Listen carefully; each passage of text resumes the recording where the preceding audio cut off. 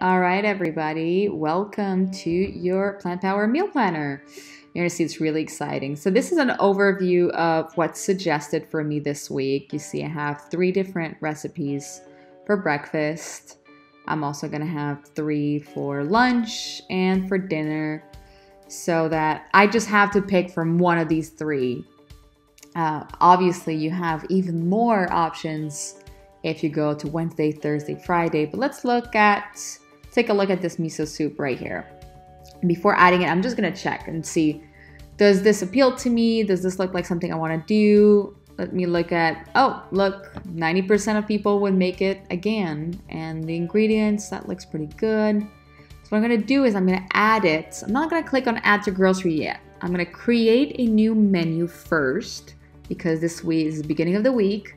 I'm gonna call this menu this week's menu. You can call it this week, September 1st menu, September 2nd. I'm gonna create it. And now I'm adding this miso soup to this week's menu. I'm gonna go back and look for more options. Let's see, let's go back to breakfast. But I'm gonna go check what other days have for me.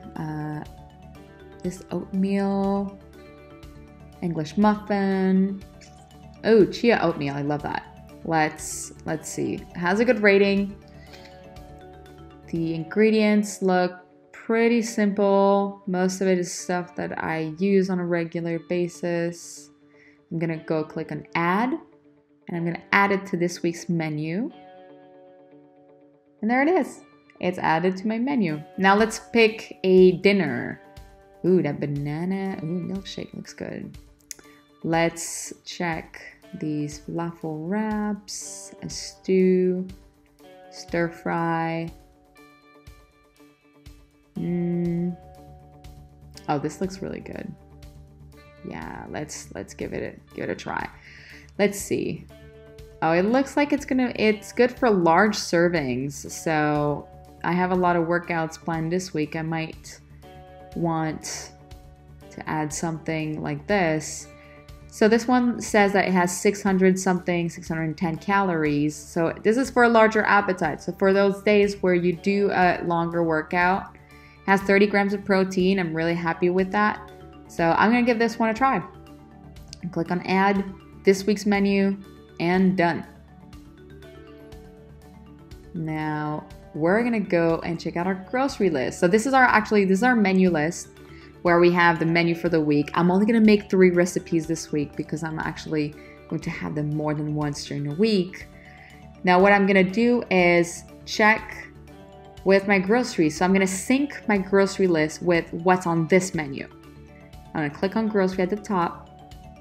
Now what's cool is that you can check off certain items you already have in your fridge. So I already have some bell peppers. I already have some brown rice. So I don't want to add all this on my list. I don't want to have to think about it when I get to the store. I already know I'm at home. I can check. I have some chia seeds. Of course I have maple syrup, rolled oats. It's all good. We have walnuts. And if you see arame seaweed, if you have seaweed, that's perfect. You don't have to do exactly what it says. Just make sure that it's similar. What else? We don't need more peppers. We have those. We do have some soy milk. That's all good. And notice how they put the teaspoons and the tablespoon, so you don't have to buy a big bag of whatever if all you need is a tablespoon or just 1 cup.